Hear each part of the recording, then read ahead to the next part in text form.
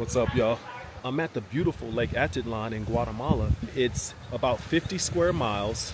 It's a mile high in elevation, and it's surrounded by 12 different cities, all with Mayan heritage and culture, but also 3 volcanoes.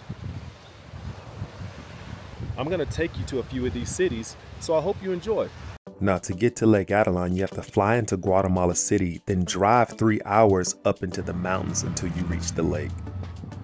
Going to town. We're in the tuk-tuk. Now, I recommend you stay in Panajakel because it's the easiest city to get to on the lake, and it has the most hotels and Airbnbs.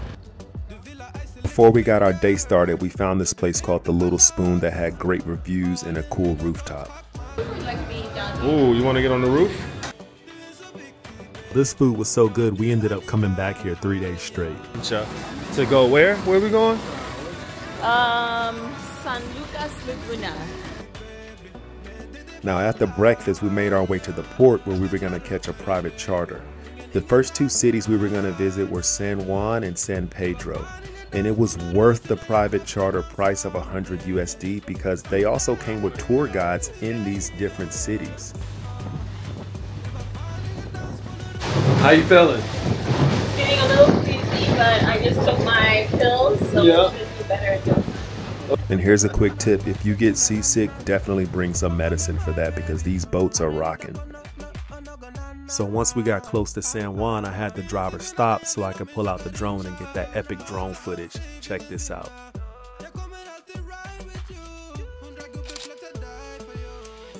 Now, one thing to note is that the drivers and the tour guides work for the same company, so make sure they have that tourism badge. Welcome to San Juan, Laguna. Welcome. Wait, what is it? Welcome to San Juan. San Juan. All right, ready, say. Welcome to San Juan. And once we got our feet on the ground, we met our tour guide, which set up the first of the different tours that we were going to take. The first was the Cotton Co-op, where she walked us into a back room and we saw so many beautiful colors and fabrics. And now it was time to see how they were all made.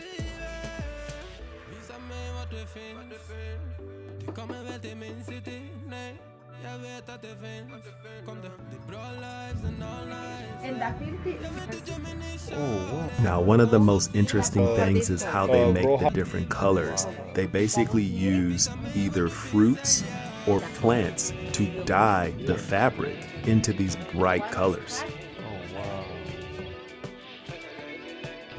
Now, the next stop on the tour were the coffee shops. And if you drink coffee, then you know that Guatemala produces some of the best coffee in the world. Just ask Starbucks. Coffee with cardamom. Now, the next stop was the Cacao Shop and Museum, where we got to learn how cacao was made, learned about the history of cacao, and even tried some cacao alcohol.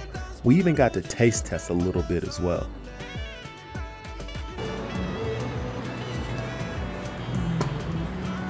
Licking fingers.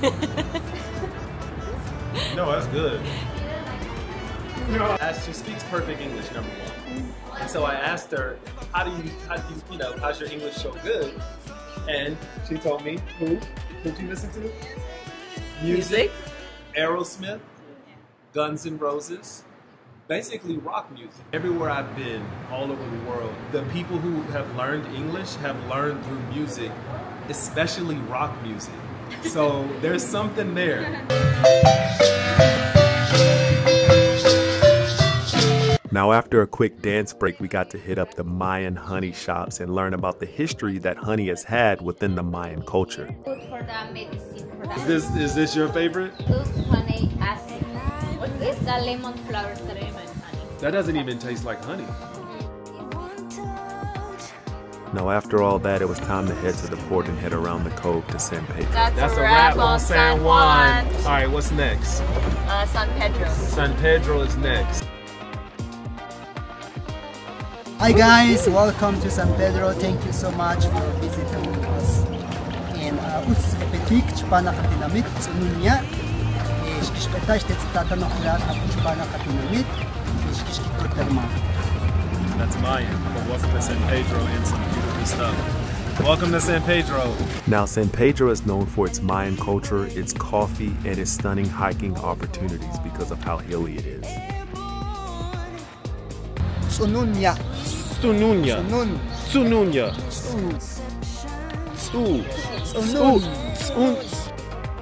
Sununya. Yeah. Yeah, okay.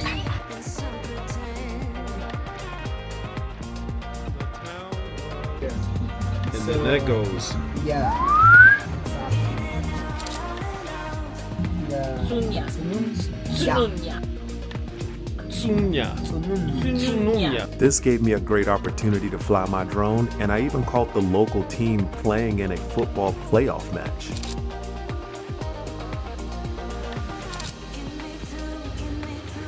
Now, after all that, we hit up this place called Sababa for lunch, which had great reviews online. And check out these views. You get to look at Lake Atitlán and this backdrop while the sun is setting and having lunch. How insane is that? She got her little bread. The food is a fusion between Guatemalan and Mediterranean cuisine.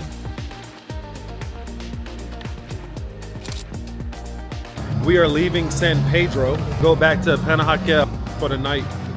This is just day one.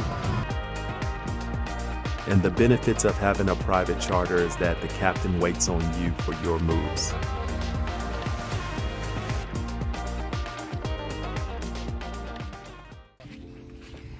Buenos dias. And of course, we had to come back to the Little Spoon to start our My day. favorite place so far. So this is our boat. All right, what's up, y'all? I don't know if you can really hear me, but I'm gonna try this. So we're on our way to Santiago in Lake Atitlán. Santiago is the largest city on Lake Atitlán and was a key site during the Guatemalan Civil War. It has the most preserved Mayan culture, and it also has ceremonial sites and ancient ruins as well. King, it's bird. Hut, it's house. Okay, Bird birdhouse. Yeah. The main street. All the different tuk-tuks. San Pedro, right? San Pedro. San Volcano Pedro. San Pedro. Not fire volcano. This is the lookout.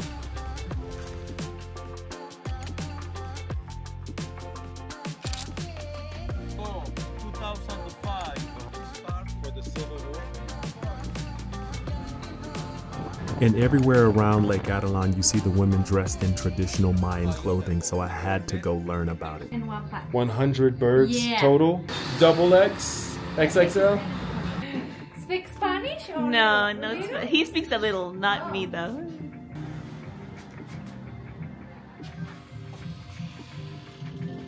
In Santiago, we learned a lot about the Civil War, which addressed inequality and protection of indigenous rights.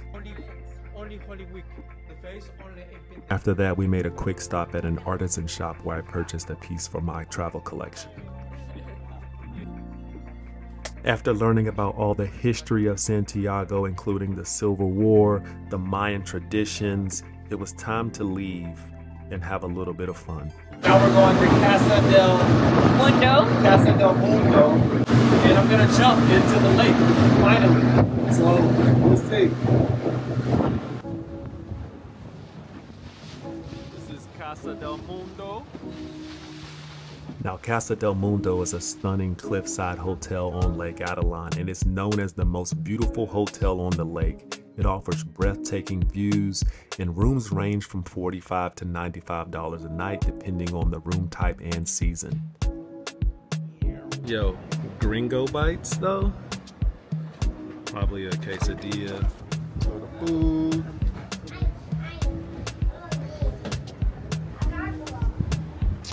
Fries, got the gallo.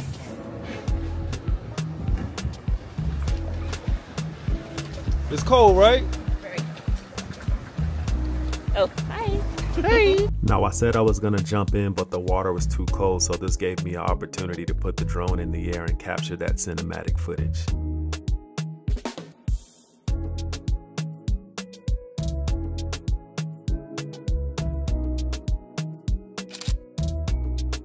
Now, this place is so peaceful. We just hung out, relaxed, and waited until the sunset before we headed back to Panahakel for our last night on the lake. Now, the one thing you want to make sure of when staying at Lake Atitlán is that your Airbnb or hotel has beach access, and our Airbnb actually included kayaks. Check this place out.